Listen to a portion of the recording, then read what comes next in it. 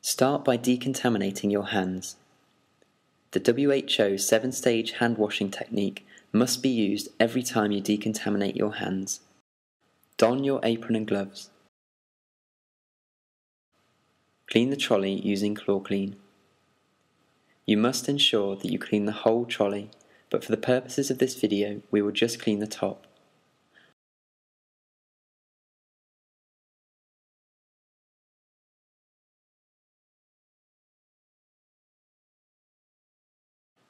Allow the trolley to air dry for a minimum of 3 minutes. During this time, you can clean your tray. Clean the inside first and then the outside, using a different wipe for each.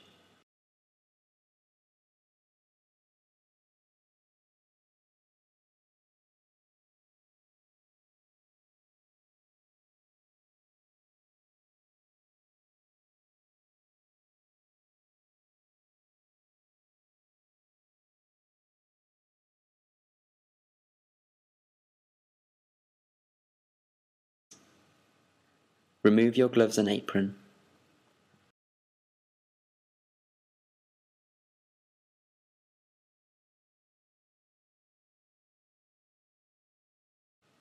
Decontaminate your hands and wait for the tray to dry for 3 minutes.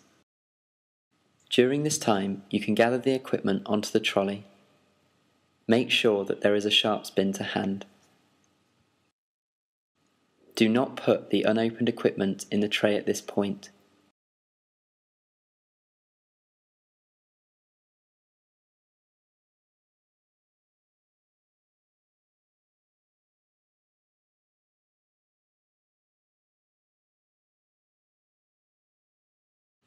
You must now decontaminate your hands.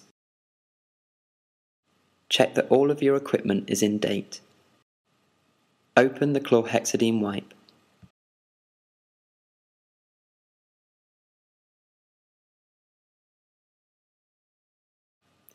The saline must be checked by 2 members of staff. Clean the neck of the saline bottle and allow this to dry.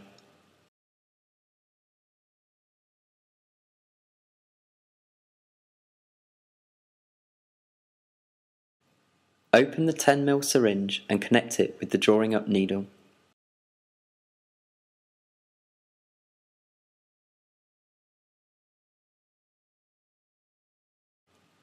Make sure that you retain the packaging of the syringe. Draw up the flush using the needle and syringe.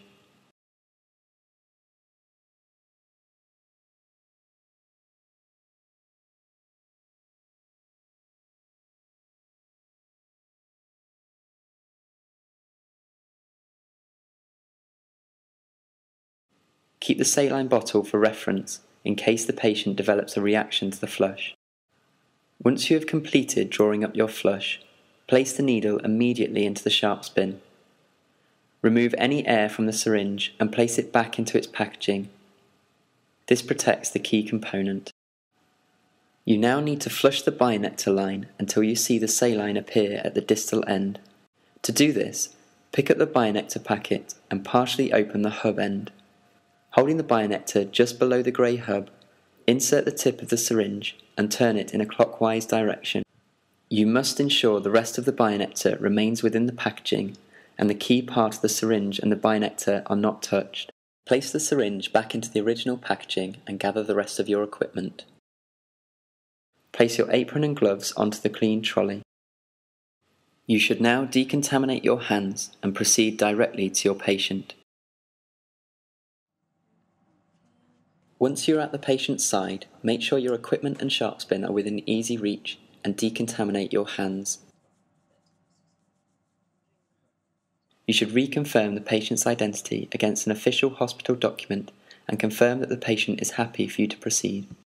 Position the patient so that they are comfortable and apply a disposable tourniquet to help locate a vein. It is good practice to initially attempt to cannulate the back of the patient's hand and work up towards the antecubital fossa if there is no suitable vein. Once you have located the vein, release the tourniquet until just before you perform the procedure.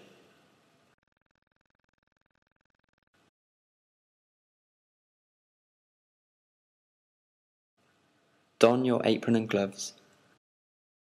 Take the cannula pack from your equipment tray and open it. You must keep the wrapper of the cannula pack as it has the cannula care pathway stickers. Open out the contents of the pack.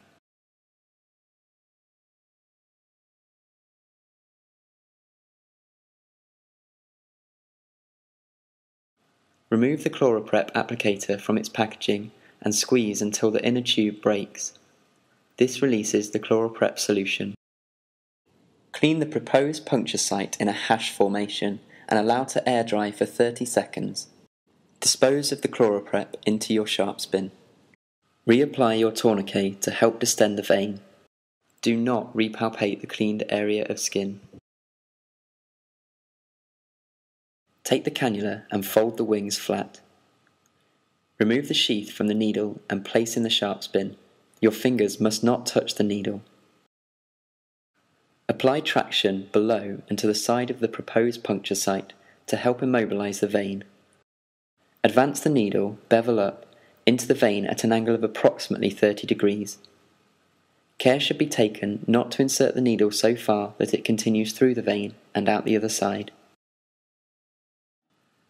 You should observe a small amount of blood, the primary flashback, in the flashback chamber, as can be seen here. Advance the device a small amount to ensure the cannula is within the lumen of the vein. Securely hold the end of the needle and push the cannula forward off the needle into the vein. You should notice blood moving up the cannula. This is known as secondary flashback and indicates that you can now release the tourniquet. Hold the needle still and advance the cannula fully into the vein. Remove the prime bionector from its packaging. Press the vein distal to the cannula entry site to reduce the blood flow from the cannula. Remove the needle and dispose immediately into the sharps bin. Unscrew the white cap protecting the key part, and while supporting the cannula, screw the bionector onto the end. The cannula should then be secured with a sterile dressing. Start by removing the strips and place them on the wings of the cannula.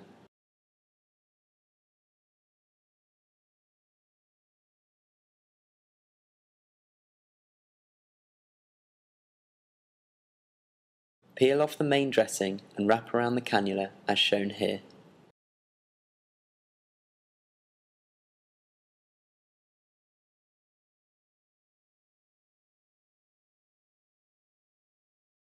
Remove the backing, saving it as you will require the date sticker.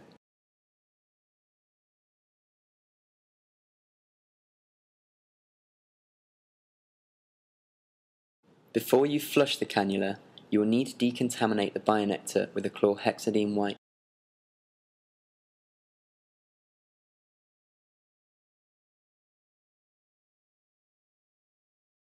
Flush the cannula by securely holding the bionector away from its key part and connect the syringe prepared earlier. Flush with 5 ml of normal saline, watching for tissuing at the cannula site. If tissuing occurs, the cannula is not within the vein and you should restart the procedure.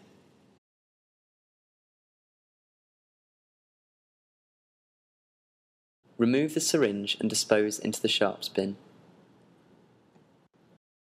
Clamp the bionector and dispose of the tourniquet.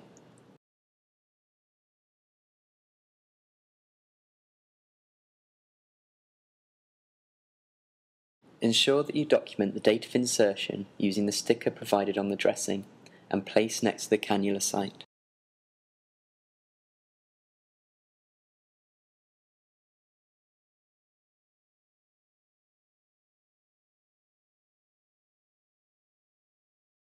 Tell the patient that the cannula will be checked and flushed 3 times a day and will be removed after a maximum of 72 hours.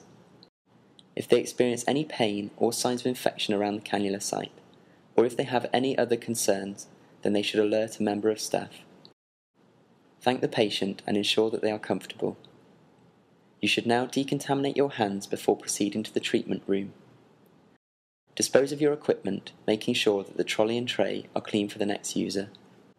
Inform the staff members who are looking after the patient that you have inserted a cannula and any particular plan of care that is required.